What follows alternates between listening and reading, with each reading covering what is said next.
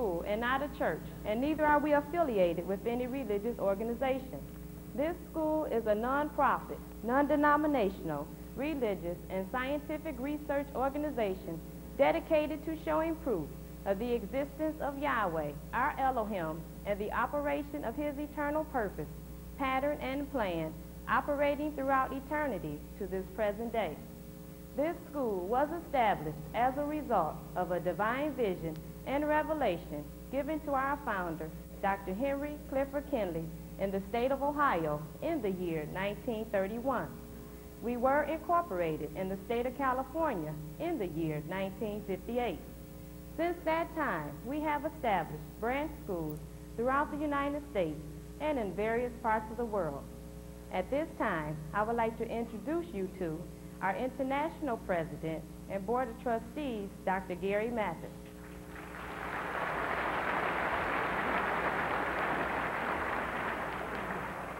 Our International Dean and International Vice President, who is also a licensed medical doctor in the state of California, Dr. Robert Harris.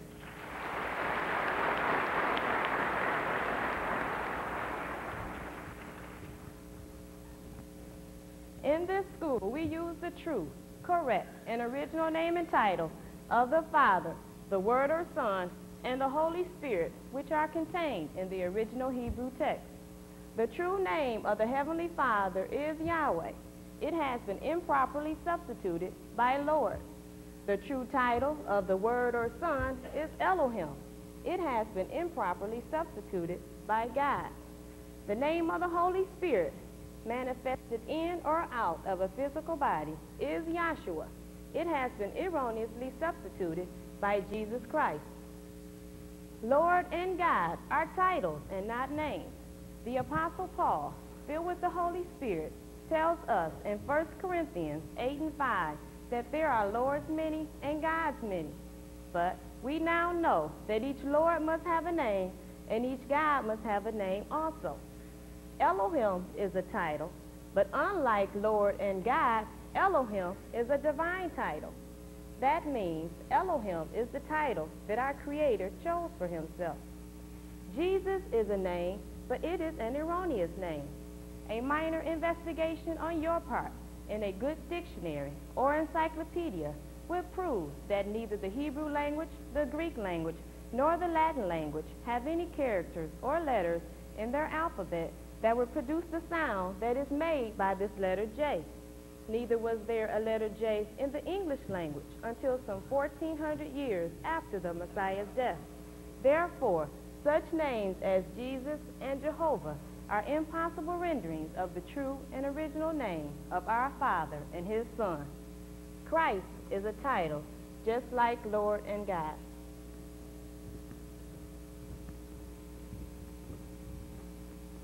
Yahweh is pure spirit, and in this state he is incomprehensible and inscrutable. He is the ultimate source, substance, limits and bounds of everything. We have Yahweh in his pure spirit state symbolized on this chart as a cloud. Yahweh is not a cloud. He merely chose a cloud to symbolize himself because a cloud has no particular or descriptive shape and form. We have drawn this cloud all around the edges of this chart to show you that everything on this chart is within the cloud. In like manner, everything in the universe abides within the pure spirit state of Yahweh. Yahweh, knowing that man could not perceive of him in this pure spirit state, took on shape and took on form right within himself as Elohim. This is the Word or Son, a superincorporeal being, that is, having the shape and form of a man, but without flesh and blood. This form could only be seen in divine visions and understood in revelation. Later on, this self-same spirit manifested himself in a physical body and walked the earth plane as Yahshua the Messiah, whom the world calls Jesus Christ. Now there is only one name given unto salvation, and we must know that name. So the simple yet intelligent question that we should ask ourselves is, what was the name of the Savior during the time he walked the earth plane? A further understanding of this name and title may be had by reading the preface of the Holy Name Bible. Also at this school, we teach by the divine pattern of the universe. It is called the divine pattern because it is Yahweh's pattern. After Yahweh led the children of Israel out of Egypt, he called Moses atop of Mount Sinai and showed him a tabernacle pattern in a vision. Yahweh instructed Moses to build one exactly like it in the wilderness of Sinai. The pattern consists of a most holy place, and a court round about. These three compartments make up the one tabernacle pattern. We go about in this school to show proof how that everything in the universe is made and operates according to the structure and function of this threefold tabernacle pattern, and that absolutely nothing escapes the pattern. The primary constitutional objectives and aims of the Institute are as follows. First, to help you find and know Yahweh, our Elohim, as he really is and actually exists. Second, to form a nucleus of universal brotherhood of humanity in Yahshua the Messiah without distinction of race or nationality, creed, sex, caste, or color. Third, to investigate the unexplained spirit law or so-called law of nature and the powers latent in man. Fourth, to encourage and promote the study of the scriptures, comparative religion, psychology, philosophy, and modern, practical, and occult science. Fifth, to extirpate current superstition, skepticism, and ignorance. Sixth, to learn, know, and understand the operation of Yahweh's eternal purpose through the dispensations and ages. Seventh, to discern and avoid being deceived by Lucifer, the serpent, the devil, or Satan and his demons, operating the mystery of iniquity on earth through the dispensations of time. Eighth, to earnestly contend for the common salvation and faith which was once delivered unto the sons or children of Yahweh. Ninth, to make known that Yahweh from the beginning ordained there is no other name given among men whereby man can be saved, save in the name of Yahshua the Messiah. And 10th, to inherit eternal life now in the kingdom of Yahshua the Messiah, with the hope of immortal, eternal glorification in the new earth state. Our watchword is peace, and our slogan is to speak the truth. At this time, we will have prayer by Camille Pete from our Los Angeles branch school, followed by a scripture from Richard Davis from our Springfield, Ohio branch school.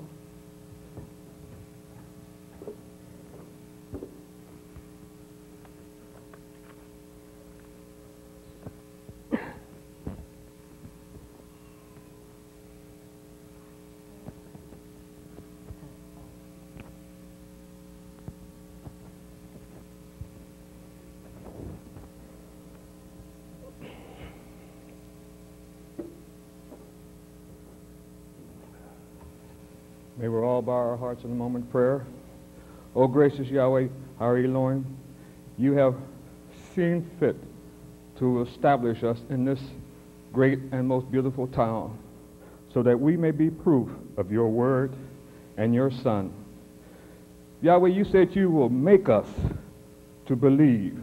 You said you will make us sit down. If it be thy will, and I know it is, make us sit down and make us hear the word that your Son is speaking unto us, so that we can leave here saying that it was well to have been here, and so that the people around us can see that it is true, that it is truly divine vision that Dr. H.C. Kinley did have in the year of 1931, and that your word is still being spread throughout the world, and that it will continue to be spread throughout the world. So sit and let us listen, Yahweh, to your word. And I ask that if there be any more prayers for anyone to say, let it be said in the name of Yahshua Messiah. Let us say hallelujah.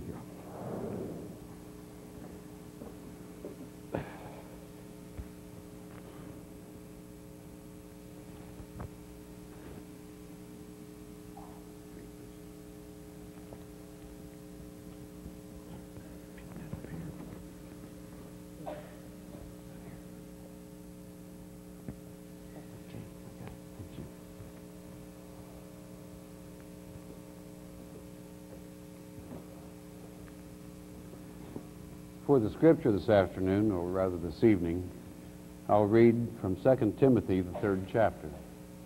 I'll read this from the Holy Name Bible, containing the Holy Name version of the Old and New Testaments, revised by the late A.B. Traina of the Scripture Research Association, first copyright issued in 1963. That'll be 2 Timothy, the 3rd chapter. This know also, that in the last days perilous times shall come. For men shall be lovers of their own selves, covetous, boasters, proud, blasphemers, disobedient to parents, unthankful, unholy, without natural affection, truce breakers, false accusers, incontinent, fierce, despisers of those that are good, traitors, heady, high-minded, lovers of pleasures more than lovers of Yahweh, having a form of the worship of Yahweh, but denying the power thereof. From such turn away. For of this sort are they which creep into houses and lead captive silly women laden with sins, led away with various lusts, ever learning and never able to come to the knowledge of the truth. Now as Jannes and Jambres withstood Moses, so do these also resist the truth, men of corrupt minds, reprobate concerning the faith. But they shall proceed no further, for their folly shall be manifest unto all men, as theirs also was. But thou hast fully known my doctrine, manner of life, purpose, faith, long-suffering, love, patience, persecutions, afflictions, which came unto me at Antioch, at Iconium, at Lystra, which persecutions I endured, but out of them all Yahweh delivered me. Yea, and all that will live in fear of Yahweh shall suffer persecution. But evil men and seducers shall wax worse and worse, deceiving and being deceived. But continue thou in the things which thou hast learned, and hast been assured of, knowing of whom thou hast learned them, and that from a child thou hast known the Holy Scriptures, which are able to make thee wise unto salvation through faith which is in Yahshua the Messiah. All the Scripture that is given by inspiration of Yahweh is profitable for doctrine, for reproof, for correction, for instruction in righteousness, that the man of Yahweh may be perfect, thoroughly furnished unto all good works. That was 2 Timothy, 3rd chapter.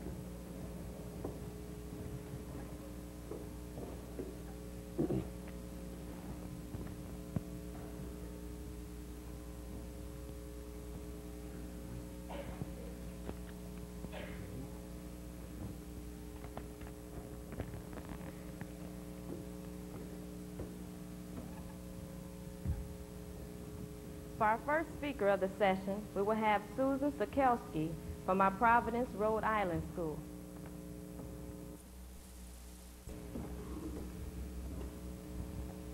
Excuse me, before we start the program, we will have a brief announcement from our hostess, Janet Gibson.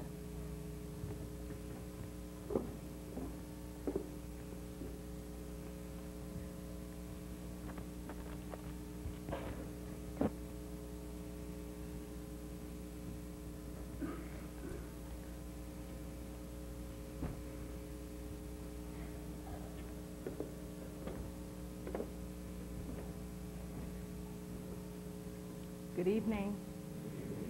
Again, the Institute of Divine Metaphysical Research, Incorporated, takes great pleasure in acknowledging and welcoming our many guests and visitors.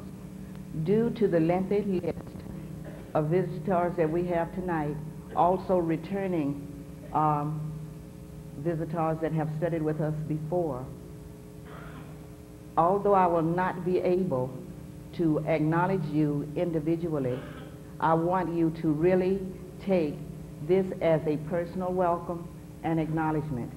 So will all our visitors please stand?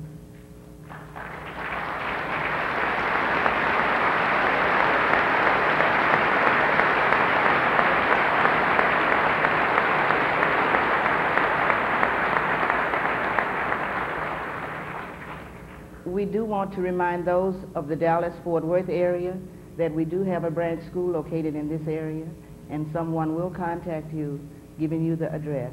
Thank you.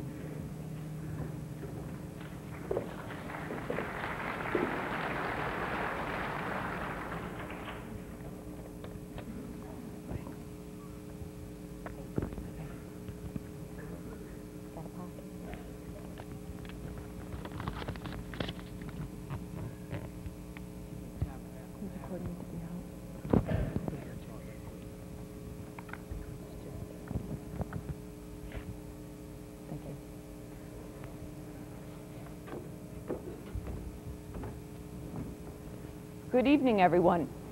Can you hear me? Could we have the beginning of that scripture reading read again, please? 2 Timothy, 3rd chapter. This know also, that in the last days perilous times shall come. For men shall be lovers of their own selves, covetous, boasters, proud, blasphemers. Okay, let's stop for a moment. When I first heard that scripture read, and it talked about perilous times coming, I thought about things like nuclear warfare and air pollution and Chernobyl. And yet when you read what Timothy has to say, he goes on to explain what he's talking about. And he wasn't talking about natural disasters. He wasn't talking about things that you and I might fear from a physical standpoint. Reread his list. For men shall be lovers of their own selves, covetous, boasters, proud, blasphemers, disobedient to parents. Now all those things, and he goes on, Timothy says are the perilous things we need to worry about. And that's why we have found ourselves down here in this teaching. Whether we realized it or not, we came in the door because we were looking for something that the world could not give us. We couldn't find peace. We couldn't find stability. We couldn't find answers. And we saw things like that around us and maybe in us, and we wanted something that could help that situation. So the people who are gathered in this room will have the same testimony that I have. They found something here that they couldn't find in the world. Now, I'm not going to have it read, but I would appreciate it that if I call a scripture that we don't take the time to get, that you make a note and you check it out for yourself when you have a chance later. Psalms 33 and 6, it says that wisdom and knowledge shall be your stability and the strength of your salvation. Now, we're in a time of the world, the last century, where there has been more knowledge than there has been since the beginning of time. And yet this world is less stable, less secure, and less peaceful than it has ever been.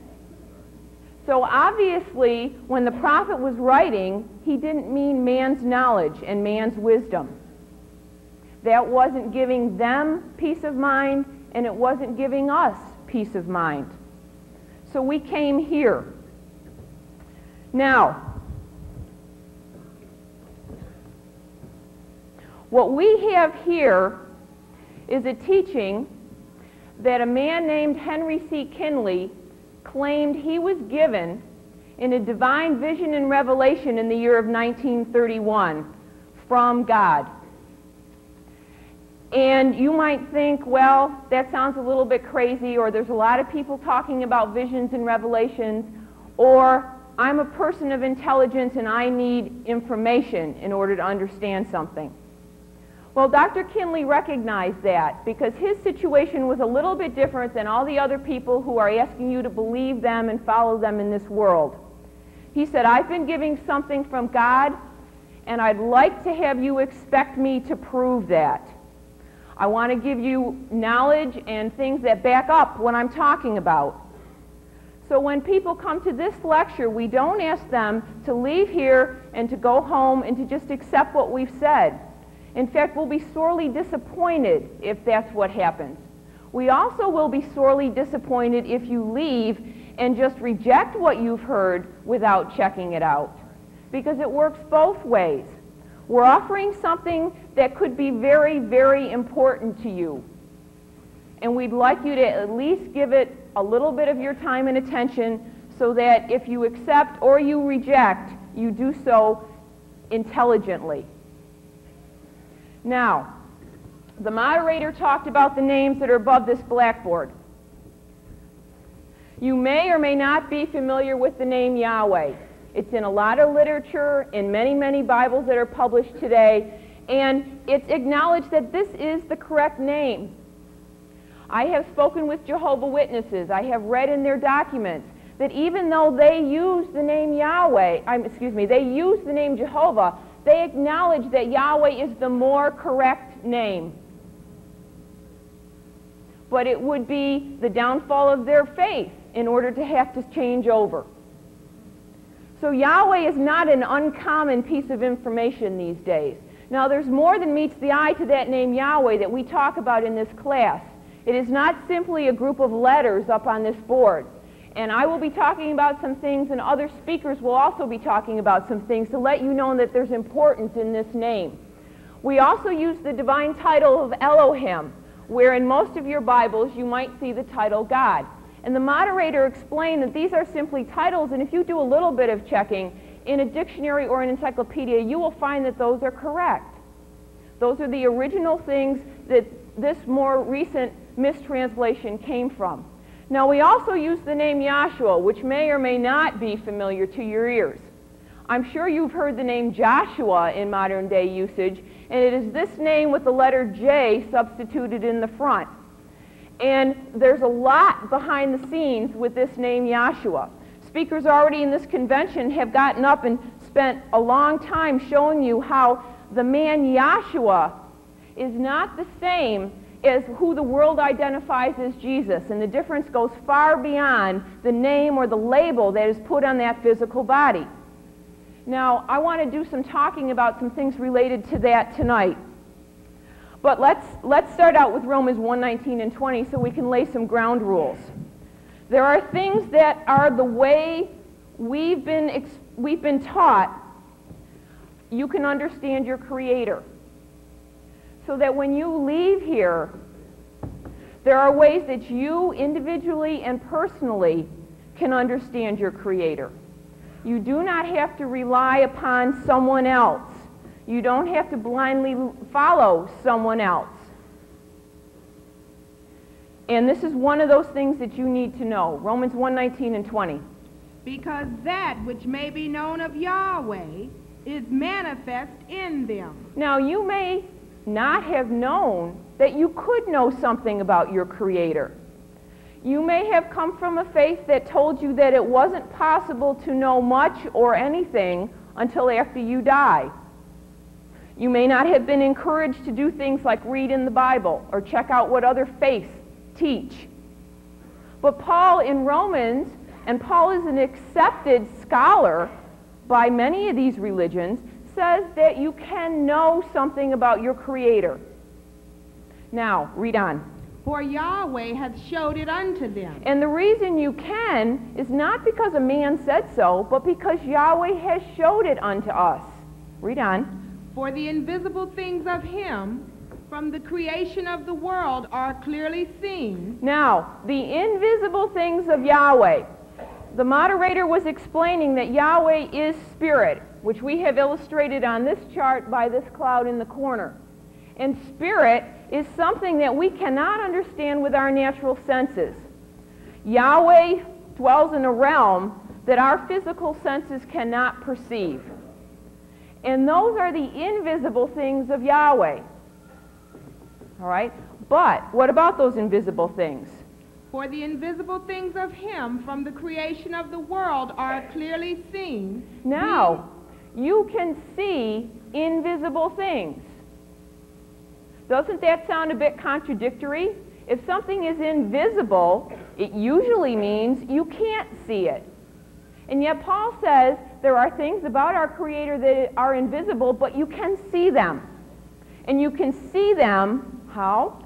Being understood by the things that are made. Being understood by the things that are made. Now, he didn't say by looking at them with your eyes.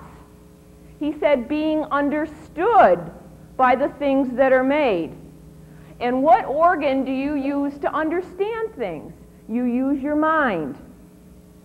So, in other words, there are ways that you can understand your Creator. And those things are taking the natural things, the things around us, and looking at them to tell us something about the one who made them. Now, you might still be thinking, but what if I don't understand the things that are made? What if I don't understand the human body? What if I don't understand the Bible? What if I don't understand physics or geology or baseball? All these things that are around us, we look at them through our eyes, and they don't look like they tell us anything about the Creator. So obviously we need a little bit of assistance in order to be able to understand even the things that are made. Now, let's go into Hebrews, the 9th chapter. Read verse 2, I believe it is, and then skip down to around 20 or 21.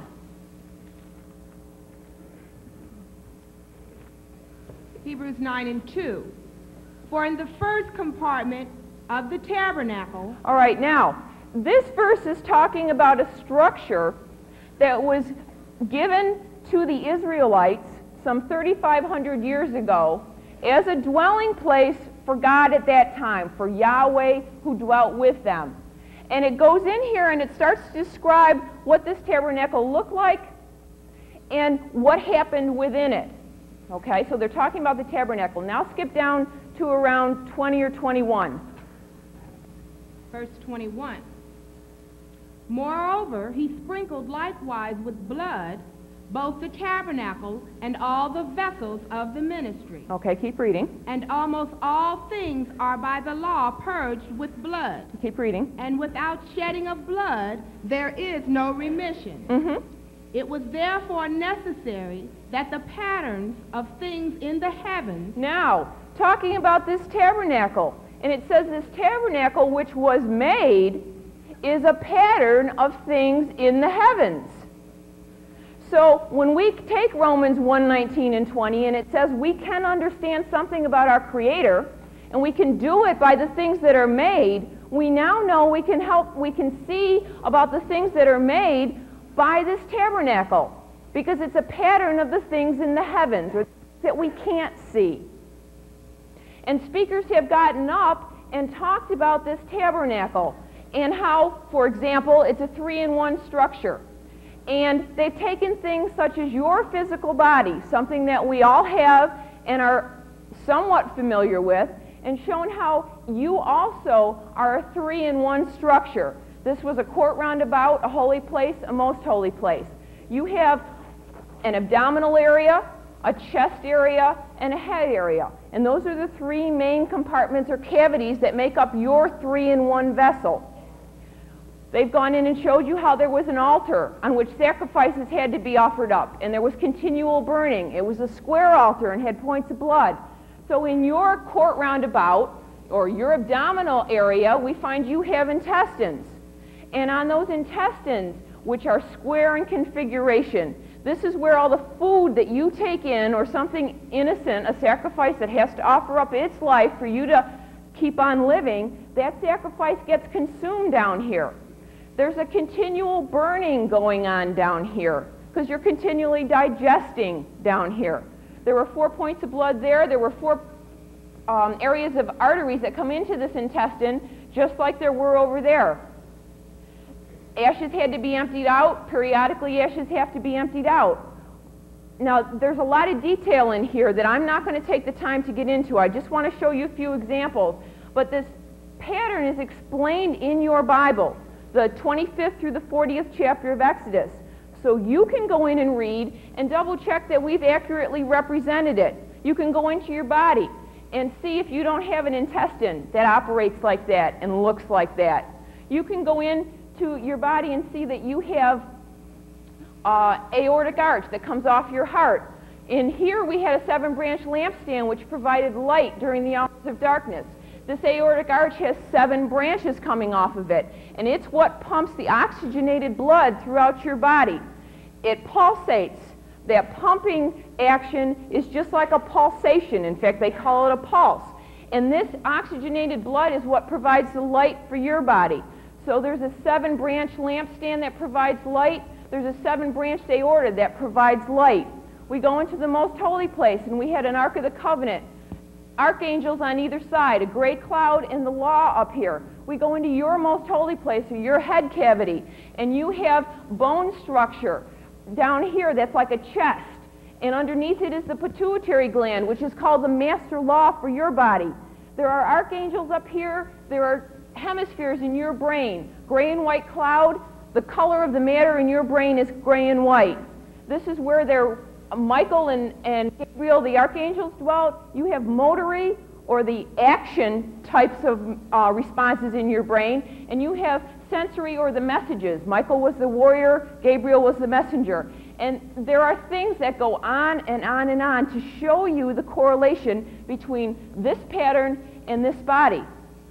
Speakers have showed you there's a 3-in-1 in your cell. You have a cell body, a nucleus, and nucleolus. In your atom, you have a proton, a neutron, and an electron. There is just no end to the things you can understand by this pattern. Now, what this pattern also does for you is it helps you understand the mind of your Creator. He brought in this creation by this pattern. And so what you're seeing is a way to look at things around you, just like we were talking about a few minutes ago, to take the things that are made to understand the things that you can't see. Now, the Bible is put together by the same pattern. You go in and you read in the stories of the Bible, and you start to see that there are certain things that repeat themselves.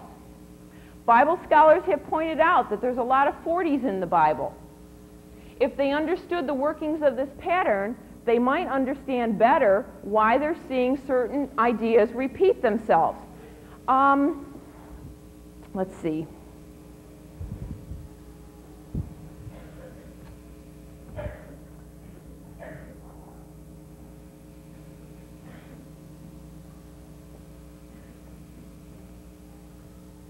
Why don't we get Luke 24:27.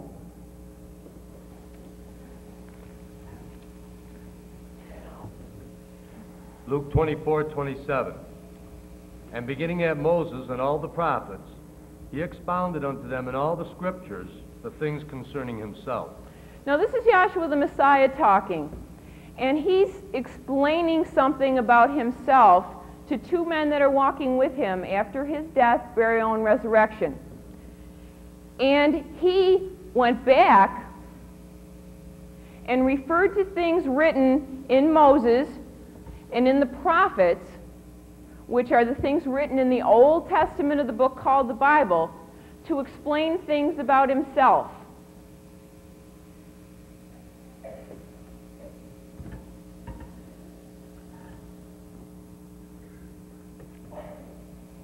And the reason he did this is because there are a lot of things in the Old Testament of the Bible that are very, very important to understand what goes on later on in the Bible.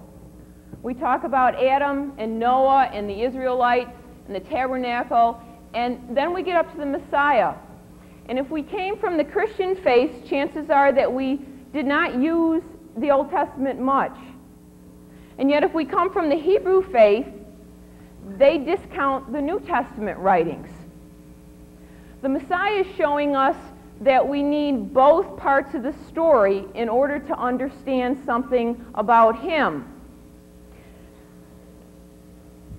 Now let's talk about some things that are in the Old Testament of the Bible and see if we can get a better understanding about the man the world calls Jesus, who we have correctly told you is named Yahshua.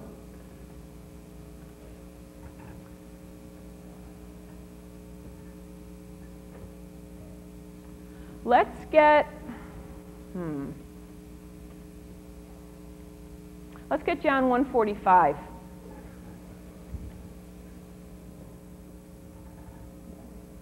John 1 and 45. Philip findeth Nathanael, and saith unto him, We have found him, of whom Moses in the law and the prophets did write, Joshua of Nazareth, the son of Joseph. Okay, now people at the time of the Messiah, they were waiting for a Messiah. Just like people in this day and age are looking for something that will be their salvation. And when these Israelites were waiting for their Messiah, because of the prophecies, they knew that the time was close. And these men said that they have found him of whom Moses in the law and the prophets did write. And then they point him out as Joshua of Nazareth. Now, what that means to us is that there's a way to go back into what's written in the Scriptures to find out for sure who the Messiah is. Now, that's important,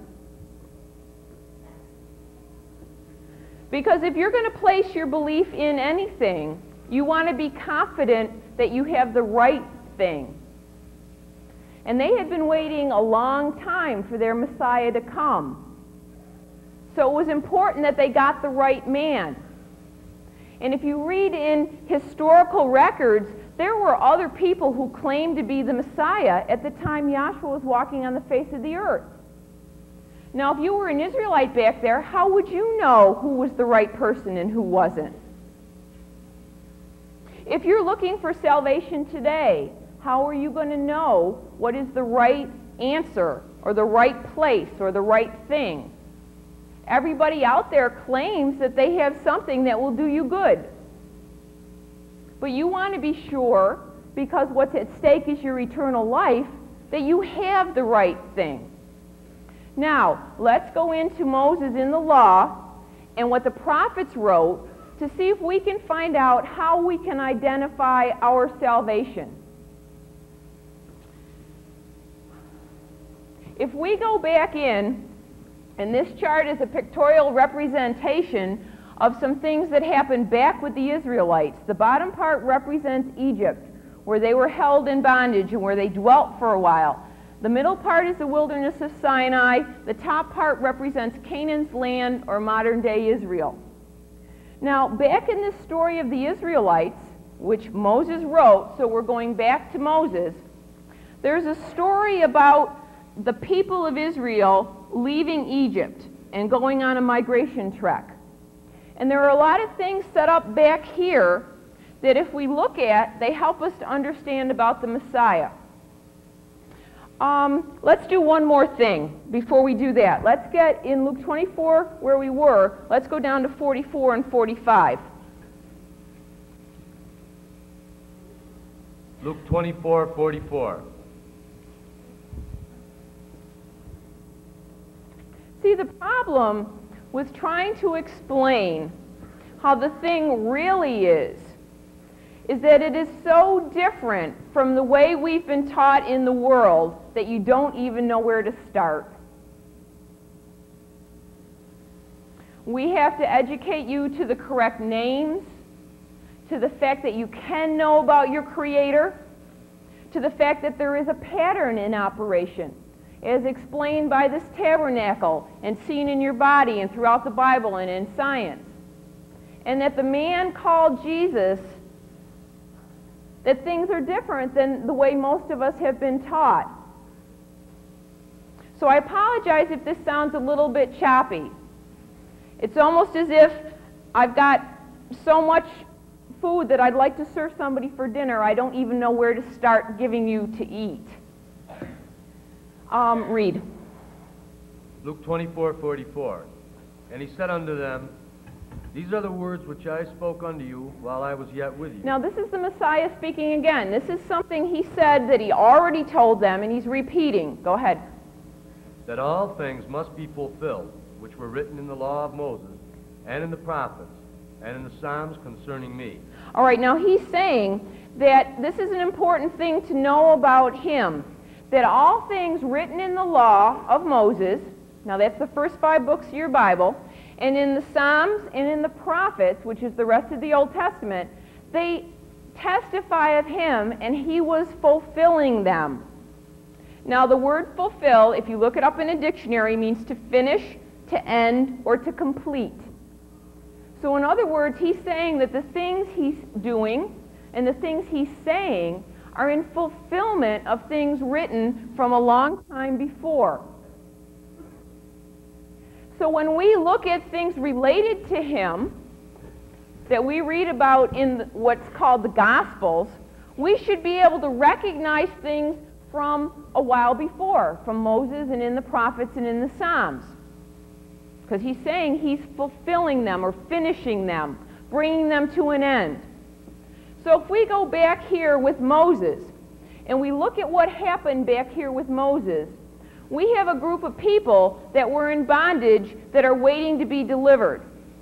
Now, didn't I just say a few minutes ago that at the time he came in, we had a group of people, the Israelites, who were waiting for their Messiah to come. They were also feeling as if they were in bondage. Now, they were living in Jerusalem or in Israel, but they were under Roman rule. And they didn't want to be under Roman rule. They wanted to be in their own land and independent. So they were a people, just as Israel was a long time ago, in a land under bondage, waiting to be delivered. So the story that happens back here, and you can read about this in the book of Exodus, is that Yahweh sends a man called Moses down here to these Israelites, being held in bondage by the Pharaoh at the time, and gives them the gift of his name, or the information about his name, and says it is time for you to leave. But there are certain things that are going to happen before you can leave this bondage.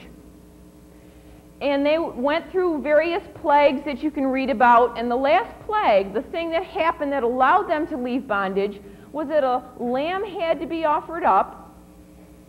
And this is known as the Passover, which the Hebrew people celebrate even until today. And in the course of this lamb being offered up, it had to be killed, blood had to be drained out, blood had to be put on the 4 points of the door in which these people lived, and then they waited for the death angel to pass over before they could leave Egypt. Now, we're going to go over here, and let's get John 1:29. And we're going to find out that somebody said something about this man that may sound a little bit strange, but if we knew about back there, we wouldn't think it was strange at all. All right? We're going to read about John the Baptist saying something about Yahshua.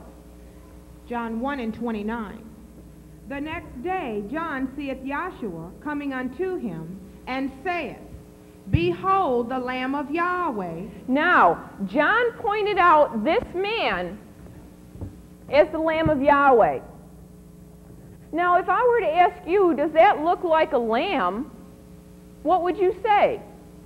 From these eyes, looking at that man, he doesn't look like a lamb. But remember, in order to understand invisible or heavenly things, these aren't the organs that we use to look. We have to use this. And the way Yahweh's working his purpose, he said there's something about this man that's a lamb. Well, we talked about the lamb down there. Let's see if it looks like the same thing is happening. He comes in at a time that the people of Israel are in bondage to Roman rule, just like they were in bondage there. They were waiting for a Messiah. They had been promised that they would get out of that land. They would get out from underneath bondage, just as Israel was waiting for their Messiah. He comes in, and John points him out as a lamb. Now, knowing that story down there, your mind should click and say, a lamb. I bet you I know what's going to happen to this man.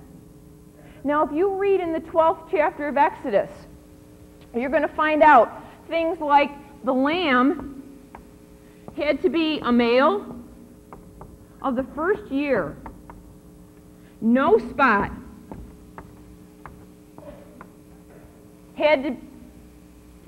have no bones broken. I'm not going to continue writing those things, but when you go through the chapter, Exodus, the 12th chapter, you can list all these characteristics about this lamb.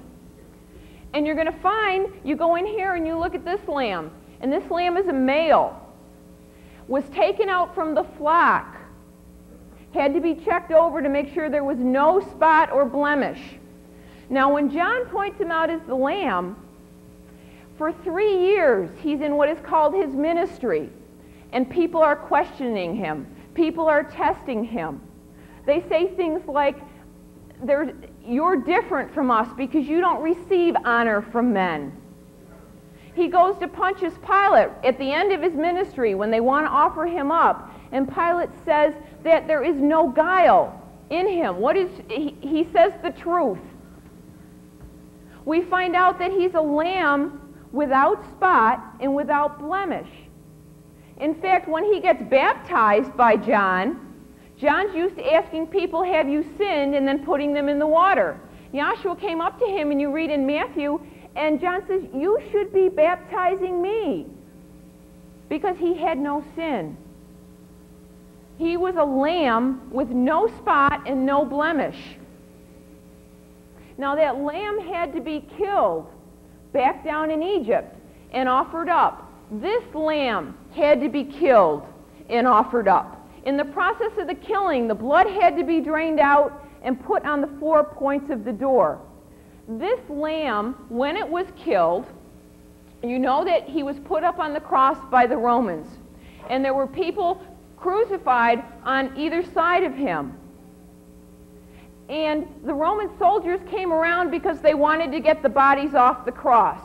So that they were coming around and breaking the legs of the people hanging up there so they would die quicker. They came to him. He had already given up the ghost, so they chose not to break his legs. Why? Because if you read in the 12th chapter of Exodus about that lamb down there, it couldn't have any bones broken. Now, the Roman soldiers didn't know why they changed their mind. But Yahweh had a purpose and a plan set up. That pattern that he's going by to help you understand what's in his mind said no bones of the lamb can be broken. So they come to him. They can't break his bones, but they do pierce him in the side. Because the lamb had to be pierced somehow, as it was killed back there. Now the blood that was draining out of this lamb had to make 4 points of blood on the door. Now again, we're not going to get it read, but in John 10:9, it says, I am the door, and it's this man talking. Now, if I asked you with these eyes, does he look like a door? You would say no. And yet again, with the way Yahweh set his purpose up, we've got to look beyond what we can see with these eyes, and we find out that he was acting as a door unto salvation. It says, in continuing on in that chapter of John, that by me, if any man enter in, he shall be saved. He will receive life more abundantly. So he was a door unto salvation for those people. And the blood, if you look at the way he was on the cross, you've got a nail in this hand, a nail in this hand, and nails in his feet, plus the crown of thorns around his head.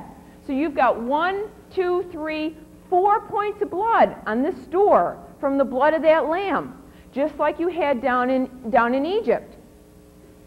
Now, when this lamb was killed, Israel then left Egypt under cover of darkness and traveled for 3 days till they came through the Red Sea. So they were, after the death, they were in a burial and a transition period for 3 days. When he was taken off the cross, he was put into a tomb.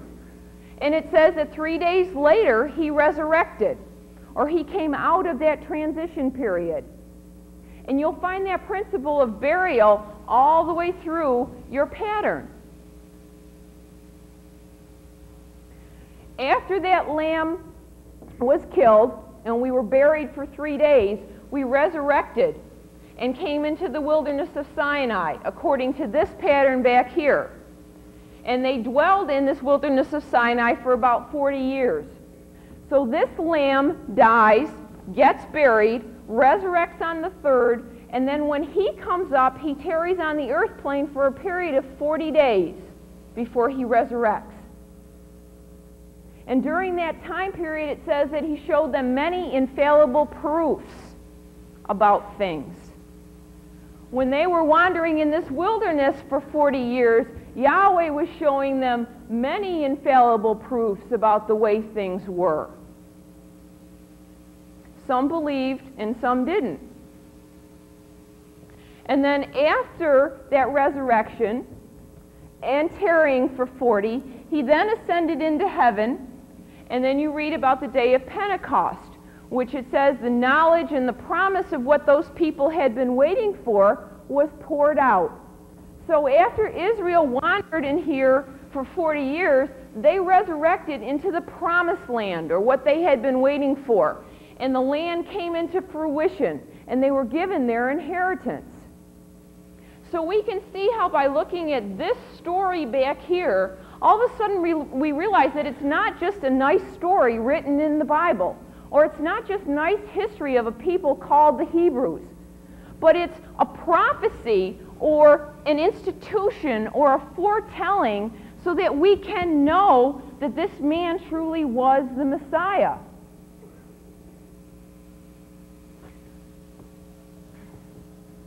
Now, it's important that we have a way to recognize our salvation. I started off by saying that we do live in perilous times. Not so much a salvation from the threat of nuclear war, but a salvation from all those things that are going on in here in people out in the world. You look around you at current events, and you see things like the hearings with Contragate and the North right now, and it makes you really wonder about what goes on up in those upper echelons of the people who run this country. Makes you feel very unsafe as to what kind of decisions are going to get made. You look at things about, say, Wall Street and with the economy, and you find out that they're concerned about the ethics of the new generation coming into Wall Street, into high finance. Makes you worry about what the economy and what your pocketbook is going to be like in another couple of years. Then you hear things about what happened with Oral Roberts or Jim and Tammy Baker. And it makes you wonder about the people that the world is looking to for their spiritual leadership. You see things about the up-and-coming political candidates like Gary Hart, and it was proved that he had the wrong heart. He wasn't an acceptable candidate to run this government. Now that was just a type and a shadow, but all those things are indicators for you that times are getting even more perilous. Now, if that's the case, how are you going to get saved? How are you going to find a way out of that? How are you going to know your salvation when it gets here? Or when you get here? You're going to have to know and understand how your Creator is working His purpose, which you can do by this pattern. Now, it's a real concern because all the way through the purpose of Yahweh, whenever the salvation to the world has been presented, people have missed it. You take the story of Noah in the ark. Familiar with that. It is not just another Bible story. There is a lot in there to be learned, important for you to understand. And the man Noah was given a vision 120 years before the perilous times were going to come to an end. Because men were lovers of their own selves, truce breakers, greedy at that time also. And the gospel had to be preached in that world before the end could come. Noah went around and was preaching for 120 years. And part of what he was doing, besides telling people that if you do not change the way that you are, you're going to die, he was building an ark. And people looked at that man. He was not a young man. And they looked at this boat. It had never rained before. Don't you think they thought Noah was a little bit strange? That isn't what they would have want if they were picturing in their mind what salvation would have looked like. It was not Noah and his boat. When you look at Israel, who was waiting for a Messiah, when Moses came wandering down here, an 80-year-old man, had been out with sheep for 40 years, couldn't talk very well, and you would have walked up with a microphone and polled the Israelites on the street and said, what do you expect your Messiah is going to look like? Do you think they would have described Moses? When Yahshua was on the earth plane, it talks about him in the Bible, and you find out that he was not comely to look at. That he was a son of Joseph, of Nazareth. What good can come out of Nazareth? It says so in your scriptures. He had so many strikes against him, there was no way they wanted to believe him. And so you read that by the time it got down to the end, there were very few people that stuck around with him and truly believed that he was the Messiah they were waiting for. Now, if that's the purpose and plan that Yahweh has been operating under, if that's the pattern that we see, what makes us think it's going to be any different now? If you come in here and this is your first or second time and you look at these charts, you probably reacted the way I did. This is unlike anything I've ever seen before. It also is not the best artwork I've ever seen before. And it's got pictures of things that I never thought about before. But there is something here that keeps you thinking about stuff, keeps you coming back. I'll tell you, one of the first classes I went to, somebody stood up on the floor and said that everything I ever thought in my whole life was wrong. Now, if somebody had asked me if I was looking for something and I was going to describe what that salvation looked like, it certainly wasn't somebody who was going to tell me that everything I ever thought in my life was wrong. And yet we keep coming back here. So there's got to be something that you don't see initially with these eyes and hear initially with these ears that can do something for you in these perilous times. Now, let's go back to what we were talking about with this Messiah. You're going to find out that something very important did happen when this man walked upon the face of the earth. Let's see here. Let's get Jeremiah 31:31. There are things that you have not been told that you so vitally need to hear. And I would ask you to take it with a grain of salt if it looks and sounds different than what you thought your salvation would look and sound like. Because we have been fooled by our first impressions before. And listen to what your Creator is offering. I've been sitting in this convention thinking that it's like a smorgasbord that you go to. And you're able to walk along the table, and you might not like all kinds of food, but there's this massive array of food that you can pick things from to put on your plate, like a big salad bar or something like that. And you listen to all the speakers in here, and everybody's from different backgrounds and expresses themselves differently and has different things that show them Yahweh's purpose. But all that food it's all important. It's all tasty. It's all good for the spiritual man. It all helps you build your spiritual body. And so have you ever noticed that when you go to somewhere different, how we order everything that we eat at home when we go to these places? You can get like, I don't know, Cajun food or Texas steak or something, and we order our cheeseburgers. We're afraid to try something new. Why? You might find something you like. So at this banquet, we got to be careful that we don't just outright reject some of these different kinds of food because it doesn't look like our cheeseburger. Yahweh is a master chef and can cook something so that it looks different every time we hear it. And yet it's got all those essential nutrients that we need in our body. All right, Jeremiah 31:31. Behold, the days come, saith Yahweh, that I will make a new covenant with the house of Israel and with the house of Judah. Now, this is very important. We're reading about something that was written before the man Yahshua came upon the face of the earth. And in talking with people, he keeps saying he's finishing things. Now, if we go back into things that were written in the prophets, Yahweh says, behold, the days are going to come when I will make a new covenant. Now, automatically, that lets you know that there was at least one old covenant.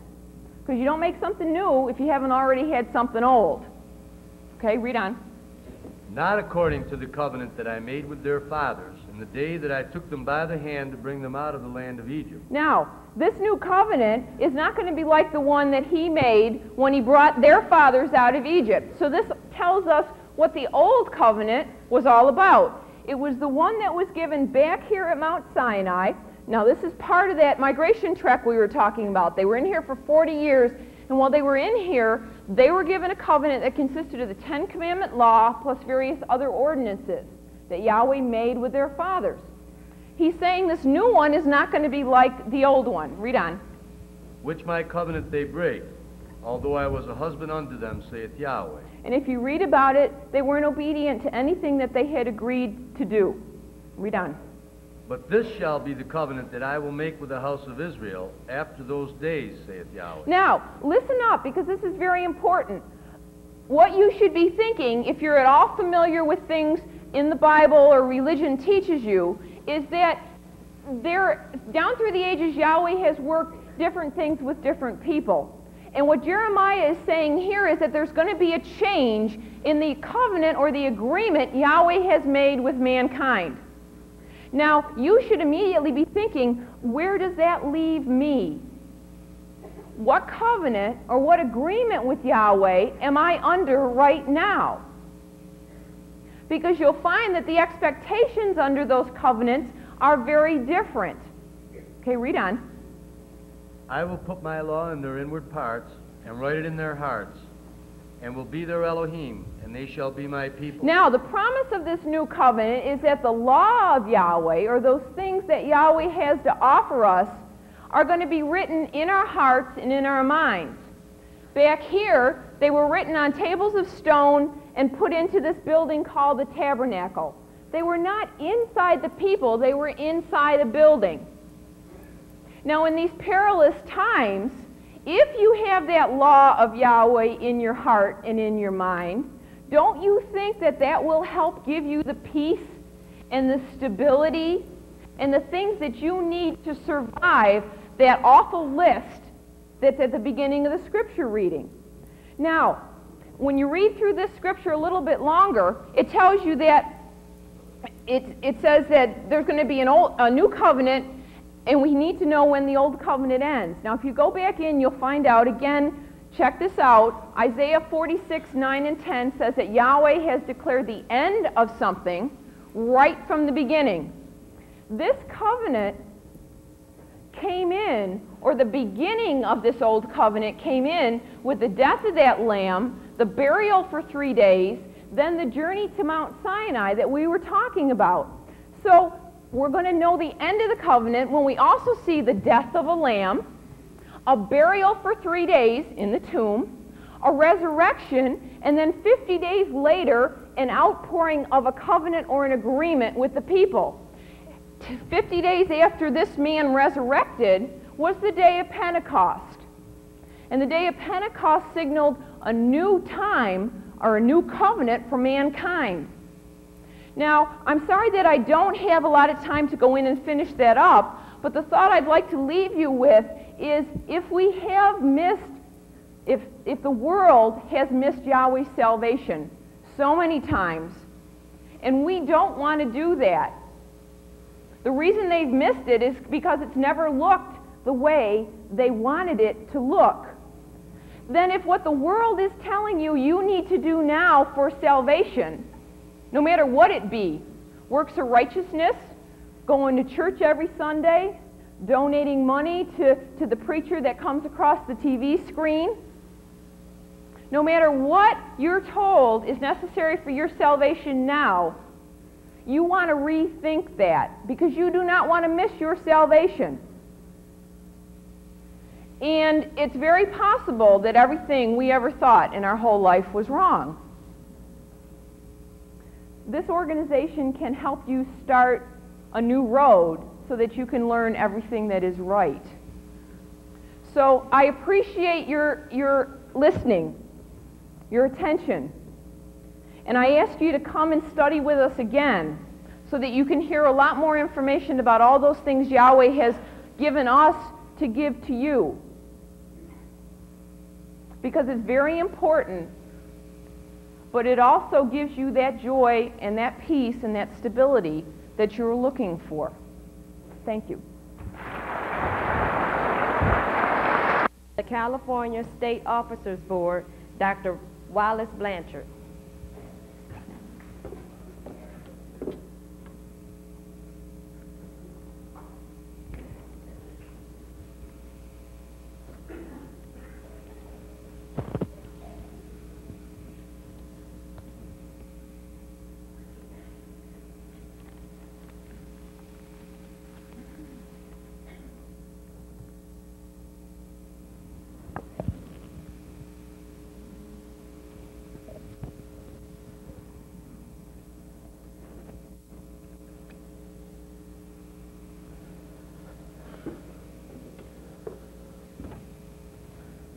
Good evening. And I'm always happy and glad to be able to give a reasonable testimony to the things that I've been blessed to know since coming into this school. And again, we do like to emphasize that this is a school and this is not a church. And we come down here to learn something definite, something absolute, something that's irrefutable and infallible concerning our Heavenly Father, Yahweh. And for us to learn something irrefutable and infallible, we must be obedient to the things that He's laid down for us to attain or come to this knowledge and this understanding. And that is through His Son, Yahshua, the Messiah. Now again, just to make mention that what you see before you is the result of a divine vision and revelation given to our founder, Dr. Henry Clifford Kinley, in the year of 1931 in Springfield, Ohio. So this is not something that we read upon or we thought upon, but it indeed came directly from the Heavenly Father to our founder, Dr. Henry Clifford Kinley. And one of the things that I can appreciate that he said was, don't believe me because I said I had a divine vision and revelation, but look, make me prove this to your satisfaction and to your understanding. You see? So we don't want to just say a lot of things and not have them proven to our satisfaction and to our understanding. And we do ask you to check out the things that you've heard thus far and check out the things that you may hear. Now, when we go back and look at what it is that we need to know about our Creator through His Son, Yahshua the Messiah, we must realize the importance, the importance of a divine vision. Now, you've heard the speakers talk about this tabernacle pattern. You've heard them talk about the name. You've heard them talk about the things that the Creator has asked the man to build. But what I want you to realize is all of this came by way of a divine vision and revelation. When we look at this man Moses, or Noah, being instructed on how to build this threefold ark of safety for the people that he preached that it was going to rain. See, this came by way of a divine vision and revelation. And one thing you want to notice about this man Noah, see, it says he was upright in his generation. In other words, now during the time of Noah, the world had waxed wicked. See, just like it is today. And what the Creator is doing is showing mercy today like He did back here with Noah. And this is what I mean. In other words, Yahweh has always given the man an opportunity to be warned, see, of what he's about to do in terms of destroying the wicked. So what he did, he raised up this man Noah and had him preach to the wicked. Now that's who he was preaching to. And somebody say, well, Who was that? Well, that was everybody. See, he didn't miss nobody. See, look, when Dr. Kinley came in, see, he's got to do the same thing. See, preach to the wicked, those who don't have a knowledge and understanding, and those who are going about to establish, see, their own righteousness. You see? Now look, and let me just say this about the church world or the Christian world. Let me have Romans, the 10th chapter again. We had that read once, but let's have that read again. See, we know that the world, see, and we was in that world at one time. We know that the world has a zeal for their Creator. But the problem is their zeal is not according to knowledge. Read, please. Romans 10:1. Mm-hmm. Brethren, my heart's desire and prayer to Yahweh for Israel is that they might be saved. Now this is the Apostle Paul, and he's saying that his heart's desire and prayer to Yahweh for his brethren Israel is that they might be saved. Read. For I bear them record that they have a zeal of Yahweh. For he bears them record. In other words, there's something they are doing that he can look at to show forth that, see, that he noticed that they are zealous toward their Creator. Read. But not according to knowledge. But it was not according to knowledge. See, in the Christian world is in the same situation. They have a zeal of their Creator, the one they call God or Jehovah or whatever you. See? But the problem is, it's not according to knowledge. See? Now we know that you're going to have a knowledge of Yahweh. And it's not going to be your knowledge. It's going to have to be the knowledge that He has given. Let me have Ephesians about 1:14 or 1:17.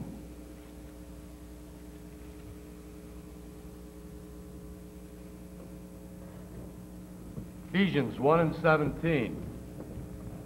That the yell of our Savior, Yahshua the Messiah, the Father of glory, may give unto you the spirit of wisdom and revelation in the knowledge of Him. Now look, this is what it's going to take, folks. It's going to take none less than the spirit of Yahshua the Messiah to give us the wisdom and the revelation. Read. In the knowledge of Him. In the knowledge of Him. Keep reading. The eyes of your understanding being enlightened. Now that's what this speaker previous to me was saying. Not your physical eyes, but the eyes of your understanding. See, there's more than just your 20/20 natural vision. See, you have spiritual vision. See, and that's what we're dealing with. Read. That ye may know what is the hope of His calling.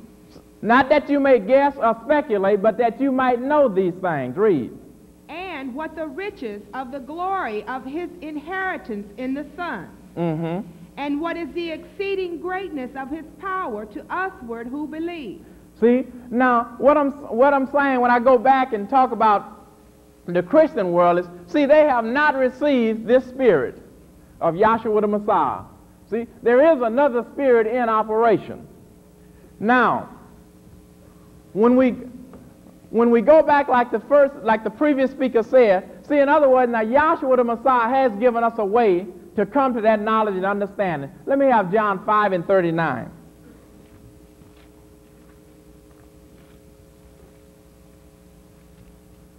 John 5:39. You search the Scriptures, for in them you think you have eternal life. Now, here's the Messiah speaking, and he's saying, see, to those Jews, ye search the Scriptures, for in them you think you have eternal life. See, now the question is, well, what are the Scriptures that he was referring to when he told them, ye search the Scriptures, for in them you think you have eternal life? Well, the Scriptures that Yahshua the Messiah was referring to was those 39 books, see, from Genesis to Malachi. The books from Matthew, Mark, Luke, and John on down to Revelation had not been written at the time he spoke this. So when he was telling the religious leaders of his day, or the Jews of his day, to search the Scriptures, now he didn't say read the Scriptures. There's a difference between searching and reading. See? And then and he's being very specific about what he's telling them. See, I could say search Dallas. But if I don't tell you what to search Dallas for, you have no way of knowing what you're looking for. See, but he said search the Scriptures, for in them you think you have eternal life, but the Scriptures, they are they that testify of me. See? Now, if I'm in Dallas and I give you a description of myself and I say, search Dallas for me, and you know what I look like, and there's been some clues given by what you may find me out here in Dallas, see, then that's what the Savior is doing when he says that the Scriptures testify of him. You see? So now, remember, the Scriptures are not Matthew, Mark, Luke, and John that the Savior was referring to. Read on some more, please. But you will not come to me that you might have life. Now, this is where we're going to have to come to. We must come to Yahshua the Messiah if we are to have life. Read. I receive not honor from men. Read. But I know you, that you have not the love of Elohim in you. Read. I am come in my Father's name, and you receive me not. Now, look. The world says the Savior's name is Jesus Christ. They call the Creator Lord, and they call him God, and then they call the Savior Jesus Christ. They don't have a name for the Holy Spirit. But now here, if you read in King James Version, it says that this is what Jesus is saying. Jesus said, I come in my Father's name. Well, Lord is a title, and God is a title. So you see, Jesus is really not coming in his Father's name. So that statement wouldn't be true if you're reading it out of the King James. See, but when you read it out of the Holy Name, Yahshua the Messiah is saying, I am come in my Father's name. Well, the question would be, what is the Father's name that he's coming in? See, let me have Exodus 3:13 through 15. Exodus 3 and 13. Mm-hmm. And Moses said unto Elohim, Behold, when I come unto the children of Israel. Now, Elohim is not a name. This is a divine pluralistic title that our Creator chose for himself. Now, remember, Moses, as a result of killing the Egyptian and burying him in the sand, and he's knowing that Pharaoh would seek his life, he fled up out of here for fear of his life into the wilderness, and he became a shepherd of Jethro Ruel. And at this time, he's on the backside of the mountain, see, after a period of 40 years, and the Creator appears to him, see, by way of a divine vision. And he is commissioning Moses to come back down into Egypt and bring the children of Israel up out of bondage. But Moses got a few things he want to get straight before he goes back down here, because he knows he's killed a man. He's not going back down here and he got somebody waiting on him because he's killed a man. So, see, he want to get some things straight. So the Creator talks to him, and then he say, well, look, when I go back down into the children of Israel, now this is what the children of Israel are going to ask me.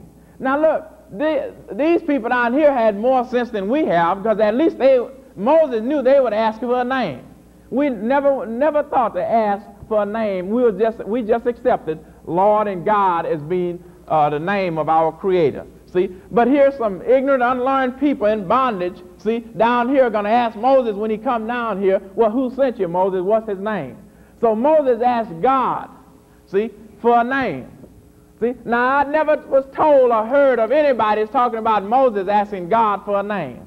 You see, so Moses asked the Creator for a name, and this is the name that the Creator gives Moses. Now the Creator at this point in time has not revealed his name to mankind for some 2,513 years. In other words, from Adam down to Moses, the name of Yahweh had not been known to no man. Read. And Moses said unto Elohim, Behold, when I come unto the children of Israel, and shall say unto them, The Elohim of your fathers has sent me unto you, and they shall say to me, What is his name? Now they're going to say to me, what is his name? Read. What shall I say unto them? Read. And Elohim said unto Moses, Ayer, Asher, Ayer. Now Elohim says to Moses, Ayer, Asher, Ayer. Now Ayer, Asher, Ayer, that is not a name. See, don't let nobody tell you that's a name. You see?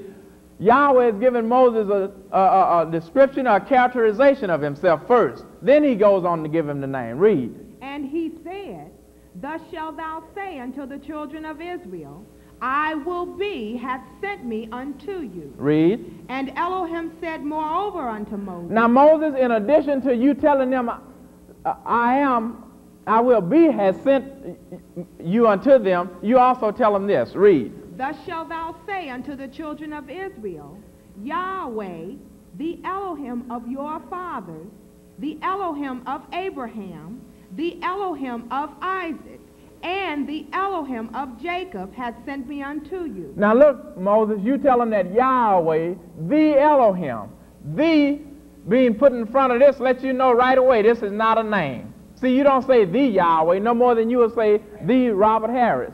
See? But now you do say the Lord. Why? Because that's not a name. See, there are many lords. You got your landlord. See, you got a whole bunch of lords over in England. See, you got warlords in China.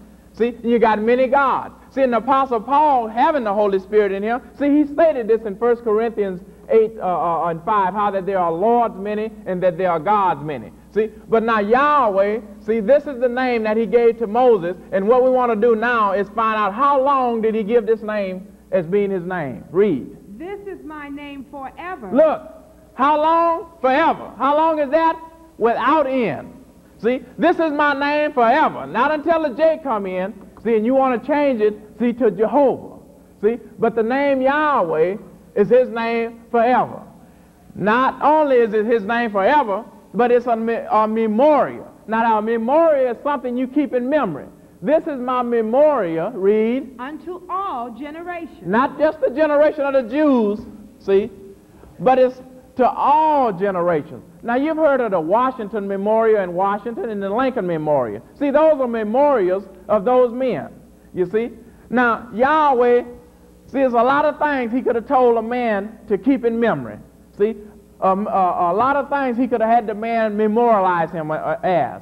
See, but he said, look, all I want you to do, see, is do something real simple. Just keep my name in memory. And see, the man hasn't been able to do that, you see. Because all the time, Yahweh has to always come back and have his name declared unto the people, you see. So look, Moses gets the name Yahweh, see, out here, see, in the wilderness. And look, folks, remember how Moses is communing with his Creator. He's communing with his Creator in a vision. So this great name of Yahweh didn't come by natural means. See, this name wasn't given, see, naturally so. See, it was given by way of a divine vision, see, and revelation. See, and when you go on down to the prophets, see, even David in the psalmist said, thy name, O Yahweh, is forever and a memorial unto all generations. You see, and then when Yahshua the Messiah comes on in, see, through the loins of the Virgin Mary, see, then he says, I have declared thy name to the men that thou hast given me out of the world. And then when Dr. Henry Clifford Kinley comes on in, see, then he got to do the same thing all over again, see, because mankind just refused to be obedient to keep this name, see, in remembrance, see. And keep in mind, the man didn't just do this in and of himself. He has a lot of help to be disobedient to Yahweh. I'm talking about that other spirit, see. But yet and still, at the end of the age, see, Yahweh sent forth a man, see, that brought us the whole truth and nothing but the truth, you see. Now look, the Messiah spoke about, listen, he spoke about how the days would be at the end of this age. He said, so was in the days of Noah, so shall it be, see, at the end of this age. See, so when we go back and see what went on with Noah, remember, the people had waxed wicked at this time. Now, if you check out the world today, you'll see mankind's mind, see, is wicked at this time. But now watch what Yahweh does with Noah. He tells Noah, see, to build this ark, see, but he also tells Noah, you're going to have to do something. You're going to have to preach. See, he tells Noah he's going to have to preach to the wicked, and Noah's obedient, he does that. He gets the blood off of his head, see, and he put it on the wicked head, see.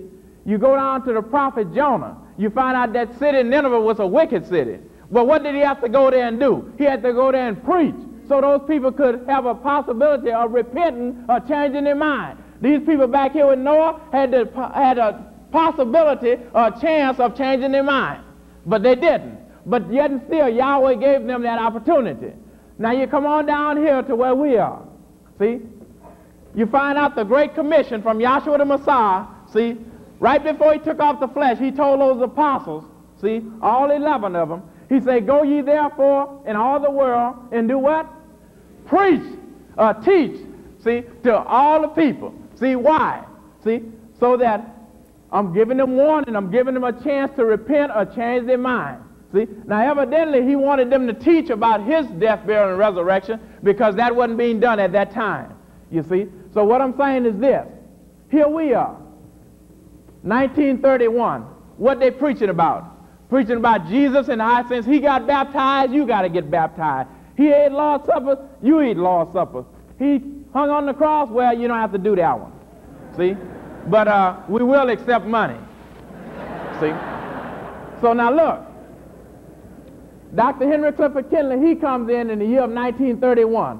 What he does, he preached the true, genuine gospel of the kingdom. See? And how was he able to do that? Because he had a divine vision and revelation. How was Noah able to preach?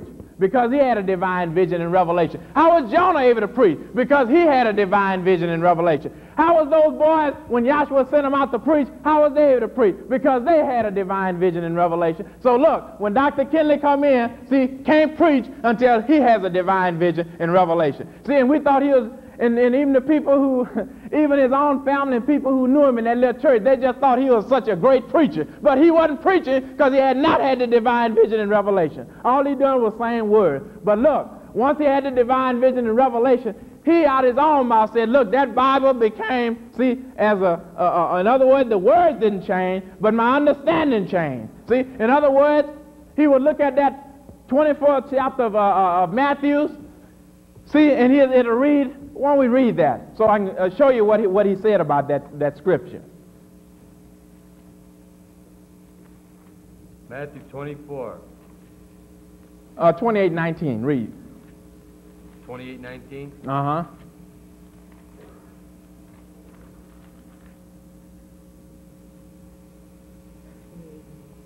Matthew 28:19. Go ye therefore and teach all nations. Read. Baptizing them in the name now of look, the Father. It says clearly they are baptized them in the name of the Father. See, but Dr. Kinley said before he had the divine vision and revelation, this is what he saw there.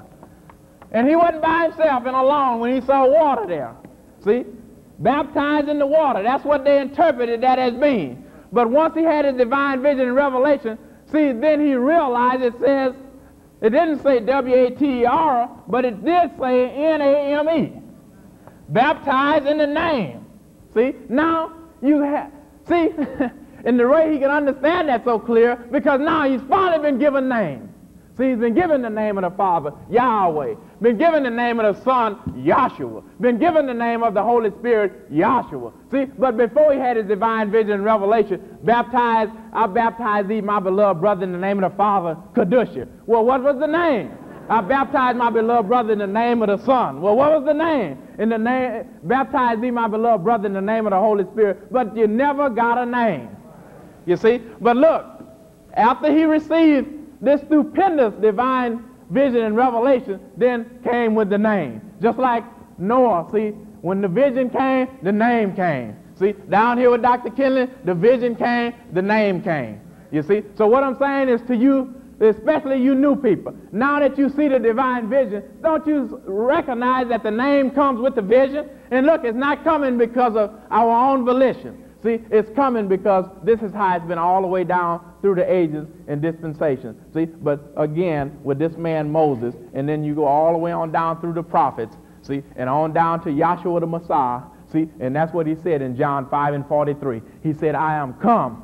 Didn't say I'm gonna come, or I have come. I am come present tense in the name of the Father. See, and look, if you read John 12:12. See, look, it was more than Yahshua said he came in the name of his Father. There are other people realize that. John 12:12. Mm-hmm. On the next day, Yahshua went out, came to the Mount of Olives, and the multitude that were come to the feast, when they heard that he was coming to Jerusalem, took branches of palm trees and went forth to meet him and cried, Hosanna! Blessed is the King of Israel that cometh in the name of Yahweh. Well, are you reading that right? Read that again.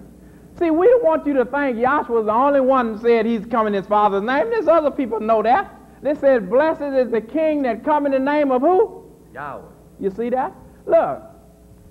So what I'm saying is this. We're going to have to understand, see, this great divine vision and revelation that our founder had in these names, see, that he brought unto us. See, and that's what makes the vision complete. You see? Now look. Now you was in John 5:43. I want you to read on down to 5:40, Read 543. Start at 543 again. I am come in my Father's name, and ye receive me not. Now watch. Now we went to Exodus, the 3rd chapter, to see where the name was given to Moses. See, and the name that was given was Yahweh, and this was his name forever. See, and his memorial unto all generations. So the Father's name did not change. See, 1490 years later, when Yahshua the Messiah came through the loins of the Virgin Mary. See, so Yahshua the Messiah said, I come in my Father's name. Well, see, now right here we have Yah underlined in red, showing the masculine form of the Father's name in principle. See, and then you see the same thing, Yahshua, who was a male child. See, he picks up the masculine portion of the Father's name. Now, sure, see, in Hebrew is salvation. So he said he came in his Father's name. So you got Yahshua, you got Yahweh. So you can see he did indeed come in his Father's name. You see? Now, you look at your president, his name is Ronald Reagan. See? But now you ought to know if he's come in his father's name, then his father's name has to be old man Reagan somebody. See? You see Reagan and Reagan, just like you see Yah and Yah. You see? So what I'm showing you is just like it says in Romans 1:19 and 20, take the natural thing to understand, see, the spiritual things. See? So now Yahshua, Yah, and Yah. See, and we got that underlined for you. See? To show forth that he did come in his Father's name. Now let's say another thing about this great name of Yahshua. Now, when we go back and search the scriptures, like he said in John 5:43, he says, search the scriptures, for in them you think you have eternal life, but there they which testify of me. See, the scriptures are going to even testify down to his name. You see? So now, we want to look at, we see how Yahweh's name came in. It came in by way of a divine vision. Is that right? Now, if Yahshua is coming in his Father's name, let's see how his name comes. Let's see if somebody gives him his name ordinarily, or is there something special about his name when it comes in. Let me have, back in the scriptures, let me have Genesis, the 17th chapter, and about the 17th verse. Somebody else go down and get me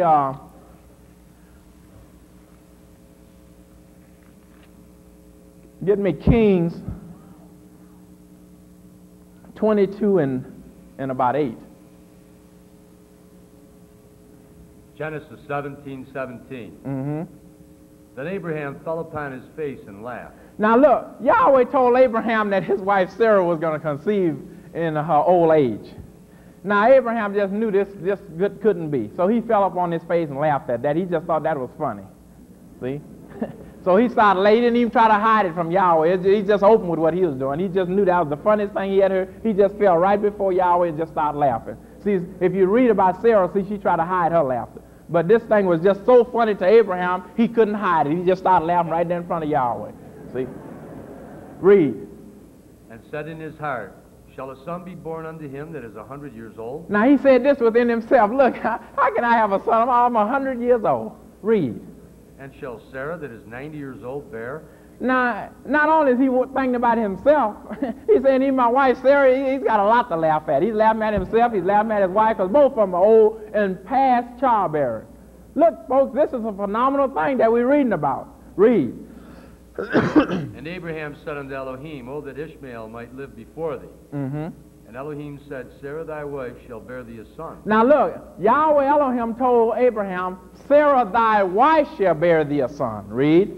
And thou shalt call his name Isaac. And thou shalt call his name Isaac. Now who is Abraham talking to? He's talking to Yahweh. Yahweh said that Abraham would have a son, and Yahweh said what Abraham's son would be named. In other words, the name came forth from the mouth of Yahweh that named the son. So what I'm showing you is, look, Yahweh named Isaac, not Abraham. See, because Abraham didn't even know he was going to have a son. He's laughing about what Yahweh said. The furthest thing from his mind was having a son. See? But Yahweh told him he was going to have one and told him what he was going to name him. So Yahweh named Isaac. See? Are you with me? All right. Go on down to Chronicles 22 and about 8.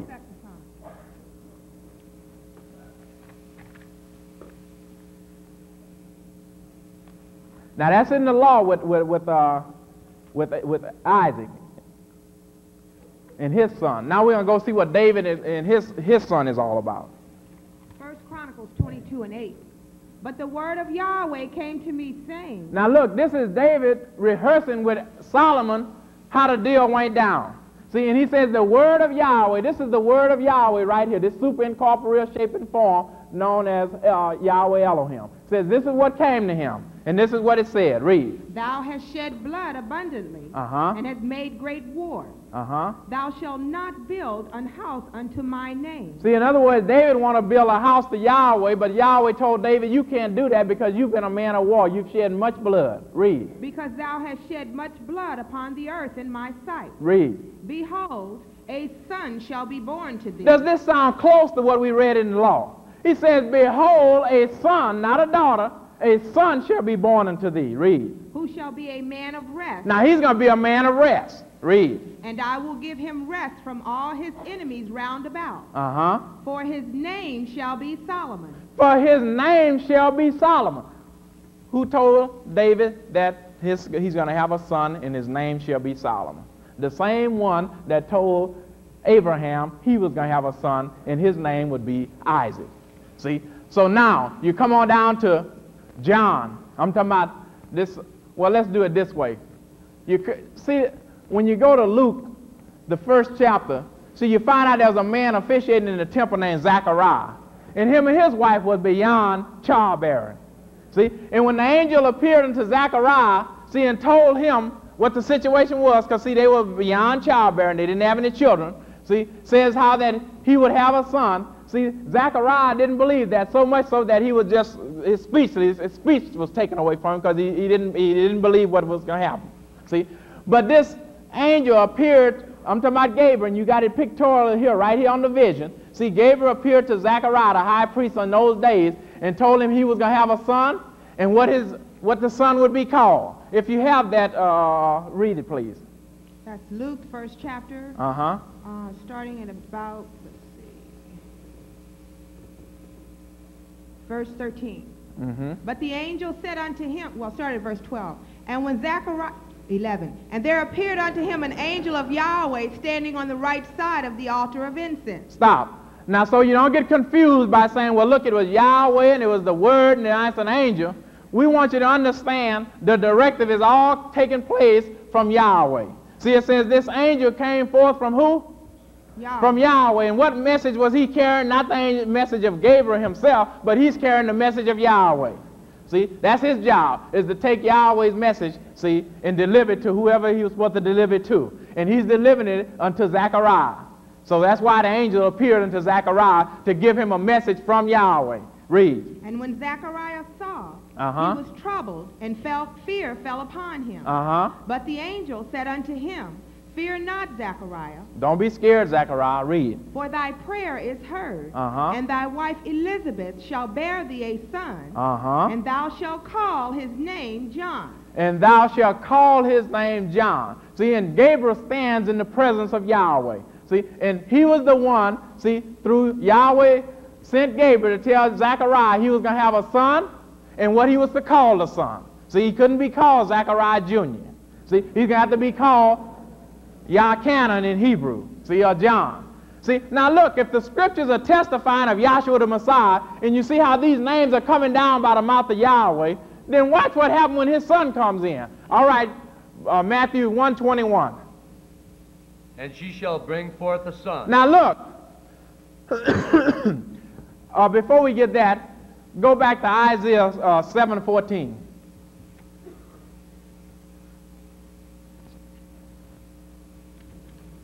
See, the scriptures are testifying beforehand the things concerning our Savior, Yahshua the Messiah. Isaiah 7:14. Therefore Yahweh himself shall give you a sign.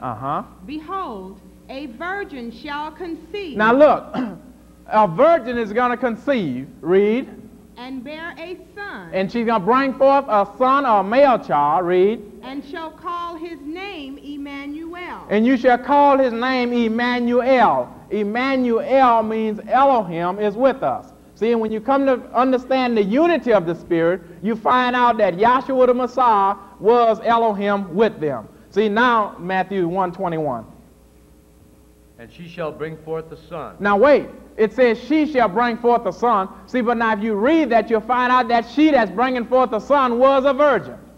See, read. And thou shalt call his name Yahshua. Look, now this is the angel that appeared unto Joseph and Mary and said, and was telling Joseph at this point in time, look, go ahead, take your wife.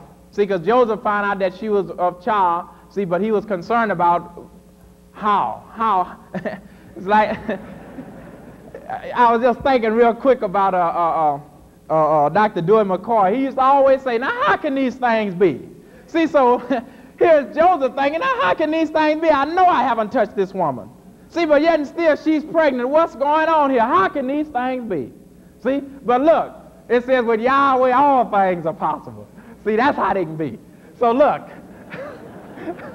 so here's Joseph. See, it's trouble in his mind about the state and condition that Mary, his wife, is in. Read. And she shall bring forth a son, and thou shalt call his name Yahshua. Now here the angel Gabriel appeals to Joseph and says, she shall bring forth a son, and thou shalt call his name what? Yahshua. You're going to call his name Yahshua. Now why in the world are you going to call his name Yahshua? Why aren't you going to call his name Joseph? Since they said that was, they said Yahshua was Joseph and Mary's son. See, but we come to find out, no, that's really not the way it was. See, but you're going to call his name Yahshua, colon. Now, colon is, explanation is going to follow why you're going to call this son Yahshua. Read. For he shall save his people from their sin. For he shall save his people from their sin. So Yahshua means that Yahweh is salvation. And what he's doing, he's manifested, see, to save his people from their sins. You see? So when we look at how Yahshua's name came down, see, it was no different from the way his father's name came down. And see, since he came in his father's name, and his father's name came by way of a divine vision, see, then Joseph talking to the angel, see, not flesh and blood, but by way of a divine vision, see, gets the name, see, of Yahshua the Messiah. And when you read this, what we read in the scriptures of Isaac, see, John the Baptist, see, and David, Solomon, David's son Solomon, see, then their name came by a vision and by the mouth of Yahweh. See, so this is how the scriptures are testifying of our Savior, Yahshua the Messiah. Now look, when we read down in John 5:46, Yahshua the Messiah is still speaking to the religious leaders. See, well, before we do that, let me just do this right quick. Let me just touch this right quick. In John 5:43, now remember Yahshua said he came in his Father's name. But now, like Aaron Bryan was saying, we don't want to just leave that. We want to give it all to you. He said, now let another come in his own name. Him you will receive. Now Jesus is the one that's coming in his own name. Lord is a title. God is a title. Christ is a title. Here Jesus is coming in his own name. Now the one that spoke, Yahshua the Messiah, said, let another come in his own name, was the same one that said, let there be light, thus it was. See, so let another come in his own name, him you will receive. Now, you would have to admit to yourself, see, that the whole world has just about received Jesus, you see. But how many has received Yahshua the Messiah? Now, when you look at what's in this room, I'm talking about the 4,000 plus in this room compared to the world, it's just a remnant has received Yahshua the Messiah, showing forth, see, he was telling the whole truth when he said, let another come in his own name, him you will receive. You see? Now, he said in John 5:46, see, let's read that, please. For had you believed Moses, you would have believed me. Now, look, he's telling those religious leaders, see, because they have trouble believing Yahshua the Messiah. And the reason they're having trouble believing Yahshua the Messiah, because they didn't believe what Moses said. And look, folks, I'm going to tell you the same thing. You're going to have trouble believing Yahshua the Messiah if you don't go back and see what was it that Moses said about it. You're going to have to get Moses' record or account of what he said concerning your Savior. See, now if they had problems with understanding Yahshua the Messiah and they were contemporary to him, well, what about us down here, see, almost some 1,900 years after the fact? See, read. For he wrote of me. Now, Yahshua the Messiah clearly said that Moses wrote of him. See, and like we've said many times, if you can go back and show where Moses wrote anything, I'm talking about the first pen scratch about Jesus Christ, see, then we'll eat the Bible. See? Now, when you go back, you're going to go back and look or search in the first 5 books. See, we don't even tell you where to go look at. You search the first 5 books of your Bible, and if you can find anywhere where Moses made mention of anything concerning Jesus Christ, see, we'll eat the book. See? But you're not going to find it back there. You see? But you will find, see, one, Yahshua the Messiah. Now, let me have Deuteronomy 18:15.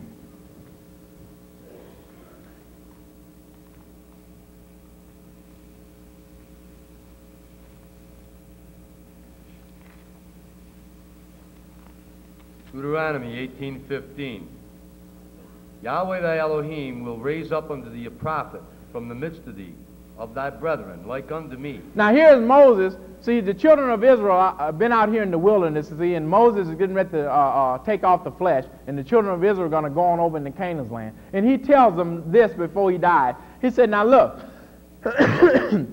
Yahweh will raise up a prophet from among the midst of you. Now that right away lets you know, now if you do some research, you'll find out that Jesus is a concoction of Greek and Babylonian. But look, Moses already told you way back in the law how that Yahweh going to raise up the prophet like unto him. Well, was Moses Greek and Babylonian? He was Hebrew. See? So look, that throw this name just right out of kilter, right off the bat. See? Moses said Yahweh thy Elohim will raise up a prophet and going to raise him up right from among the midst of Israel, and he's going to be just like who? Just like Moses. Now, this is the thing you want to check out about this man Moses, so you can see if Yahshua the Messiah is going to be fitting just like Moses. Moses knew the name of his heavenly Father after he had the divine vision and revelation. Let me ask you this. Do you think Yahshua knew the name of his heavenly Father? All right, so that's like Moses. Did Moses know the name? Moses knew the name. Did Yahshua know the name? Yahshua knew the name. Is that right? Moses, Yahweh had Moses to deliver the children of Israel up out of bondage. You see? But now look what happened. See? Moses got to go back down here into Egypt.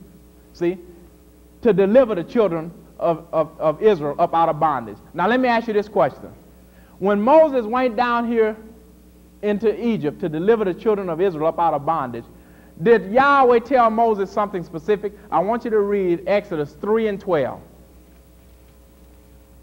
We want to tighten up this Moses and this Yahshua to see if they are alike. Exodus 3 and 12. And he said, certainly I will be with thee. Stop. Now, was Yahweh with Moses? Was Yahweh with Yahshua the Messiah, or was Yahweh? See, for the sake of let me just say it this way to keep the continuity of thought. Yahweh was with Yahshua the Messiah, just like he was with Moses. You follow me so far? See, here's another key showing forth when Moses said Yahweh will raise up a prophet like unto me. Now let me ask you this. Moses was a prophet? Was this man a prophet? Of course he was a prophet. And to show you he was a prophet, you try reading the 24th chapter of Matthew sometime. See, I'm saying prophet Moses, prophet Yahshua the Messiah. Look, Moses had the name, Yahshua had the name. Moses, look, when he came down here into Egypt, didn't he have the blueprint for them to get up out of here? In other words, he had a knowledge of how they could be delivered. Is that right? Did this man, when this man came in, did he know how to save these people? In other words, he had a knowledge. Moses had a knowledge of bringing them up out of Egypt, see, out of darkness. He has a knowledge of how to bring them up out of Egypt, out of darkness. What I'm trying to show you, folks, is look, the scriptures, it's just beautiful when you see this, how the scriptures are just no more than testifying to Yahshua the Messiah, you see. So look, Moses goes down, see, and look, there's some demonstration of miraculous things going on with Moses before the children of Israel and Pharaoh. Is that right? Did he have some demonstration of power before the scribes and the Pharisees and the children of Israel? I'm talking about with all the healings and the causing the blind to see and all of these. We can just go on and on. See, and even the prophets, when this same man here, see, was back there, told the sun to stand still, and the moon to be still in the valley of Ajalon. See, what I'm saying is, look, if Moses got some power, Yahshua has to have power. Now, when he was at this burning bush, see, Yahweh gave him some power signs to demonstrate to Pharaoh and to the children of Israel. See, showing forth when Yahshua come in, he must demonstrate power. You see, look, when this man came in, look, I'm just trying to show you, folks, the thing doesn't change. See, when the prophet came in, I'm talking about Henry Clifford Kinley, did he have some power? Did he know the name? Did he know how to bring us up out of darkness? Look, it just doesn't change. It's just the way it is. You see? And look, all of those who have a knowledge and understanding of Yahshua the Messiah, see, according to the Scriptures, see, then they too, see, and I'm not talking physically so, but they too spiritually so can manifest some power to bring you up out of that chaotic condition that you're in today. You see? And that's what the sons are gathered here to do. Look, like it was said at one of the other conventions, you see all these people here? They are not here for themselves. They are here for the new people. That's really what we're here for the new person. See, to let them see that, look, it's a great cloud of witnesses. See, and look, the only reason why we're here is because we've been brought up miraculously, see, out of darkness, out of that bondage, you see. So look, Moses, could he come back down here and deliver the children of Israel before he got out first? See, in other words, you can't go help nobody else that you've been helped, and you got the knowledge and understanding that you can go back and help somebody. See, so Moses couldn't help the people when he was down here. It was after he had got out, see, by who? By Yahweh Elohim, see, that he was able to come back down, see, and help them. Dr. Kinley couldn't do a thing for us when he was in the churches. See, he could heal you physically so, because he did have those healing powers before he had the divine vision and revelation. But what good was that? That's just like Lazarus dying, being called from the grave, and then got to go right back. You see? So Dr. Kinley couldn't do us no good, see, before he had the divine vision and revelation. But look, it was after he had been delivered that now he can deliver somebody else. See, and that's really the thing that we must see. See, get yourself delivered first. See, get Yahshua in you first, then worry about the next guy.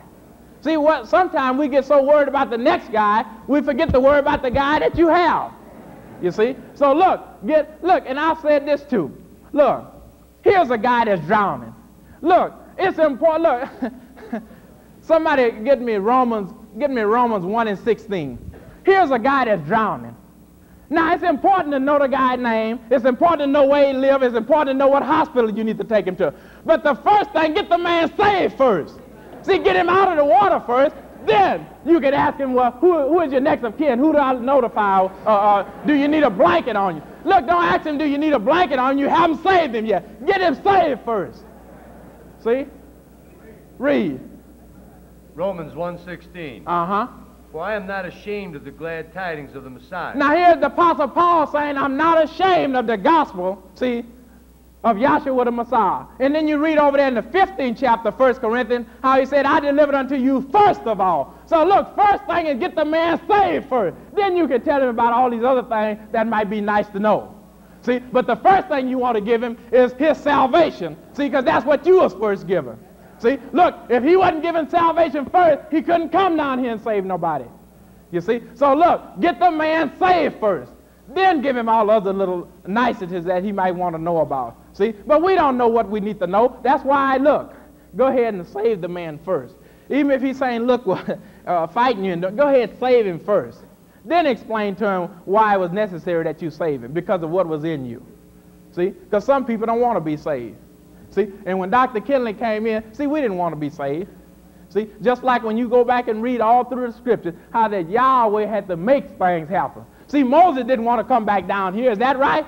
Yahweh had to make him come back down here. Look, Daniel had a divine vision, but he didn't have the revelation. So he had to send old Gabriel and say, look, go make that man understand the vision. Look, you're going to have to be made to do things. You're just not going to be able to do it on your own. See, and the one that's doing the making, see, is your Savior, Yahshua the Messiah. And the only reason why he's making you is that you might have life. See, so that he says, as I live, then you live also. You see, but you're going to have to be made to have these things happen to you. Of your own volition, you'd rather stay in darkness, you'd rather stay in Egypt, you'd rather continue in the worldly things. You see, but Yahweh had enough mercy upon us, see, to just bring us on out. See, let me have over there in Lamentations about 3:21.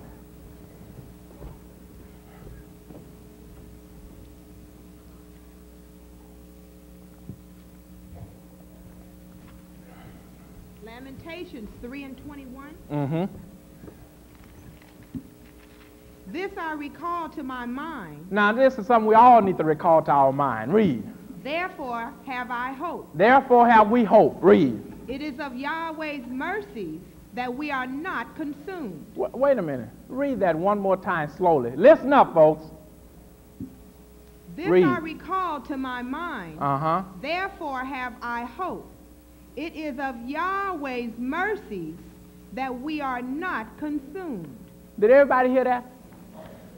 Keep that in mind. I mean, like we, different speakers are saying, if it's something we need to leave with you or have you take with you, is that realize the reason why we all are here and the reason why those who have a knowledge and understanding have a knowledge and understanding is because of it's of Yahweh's mercies that we are not consumed. You see? Now, let's move. Let's go back to Romans 1 and 16. For I am not ashamed of the glad tidings of the Messiah. For I'm not ashamed of the gospel of Yahshua the Messiah. Read. Why aren't you ashamed, Paul? Read. For it is the power of Yahweh unto salvation. See, in other words, the gospel being Yahshua's death, burial, and resurrection according to what's written in the law of Moses and in the prophets. See, it's the power of salvation to everyone that believeth. To everyone that believeth. See, so for your new people, it's nothing you got to do other than believe on Yahshua the Messiah as the scriptures have said. Now, you must be obedient to do that, see, but it's going to come through you believing, see, based on the evidence and the witnesses that are being presented down here to you. Read some more, please. To the Jew first, and also to the Greek. Read. For therein is the righteousness of Yahweh revealed from faith to faith. For therein is the righteousness of Yahweh. Now, the righteousness of Yahweh is Yahshua the Messiah revealed from faith to faith. See, now look, we mentioned Jonah, and I'm going to mention Jonah quickly because, see, Yahshua the Messiah, they asked Yahshua the Messiah to show them a sign. I'm talking about these were the Jews of his day. See, they want to see a sign. And he said, no sign shall be given unto you but the sign of the prophet Jonah. For as Jonah was 3 days and 3 nights in the fish's belly, so shall the Son of Man be 3 days and 3 nights in the heart of the earth. That's how, again, when you read in the prophets, the scriptures testify to Yahshua the Messiah. And when you look at Jonah, see, Jonah was disobedient in that he was told to go to Nineveh and preach, and he took a boat going to Tarsus. That's disobedient, you see. But what Yahweh did, he caused a great tempest upon the sea, see. And then Jonah was down in the bottom of the boat sleeping. See, and the mariners, see, they were afraid after they seen this type of storm. See, this wasn't no everyday ordinary storm. Yahweh caused this one. See, and look, they woke up Jonah and the lot fell on him. See, and Jonah said, well, look, all you have to do is cast me overboard. Now watch. Jonah comes up, casts me overboard. The mariners say, look, let not this man innocent blood be on our hands. So you got a principle of blood.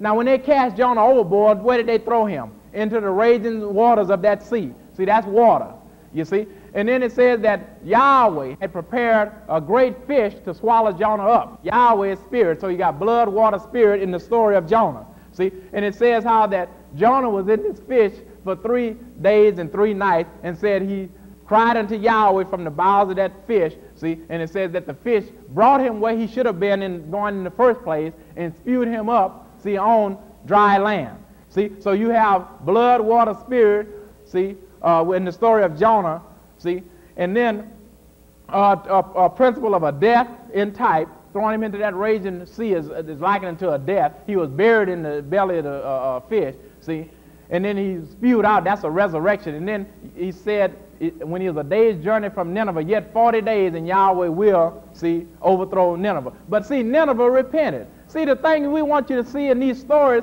look, you can see some things that'll benefit you. Look, if you change your mind and come out of that ignorance and accept the fact that I didn't know I was ignorant, see, in other words, if you repent, Yahweh will save you. But now if you're going to continue willingly to stay in that state of ignorance and darkness, then he has no way he's going to save you. See, because he's saving you through the light, which is his son, Yahshua the Messiah. Now, if you reject that, then he's just not going to save you. So, with those few words, I do thank you for having the privilege to say something to you. For our third speaker of the evening, we will have the Dean of the Albuquerque, New Mexico School, Dr. Fred Allen, Jr.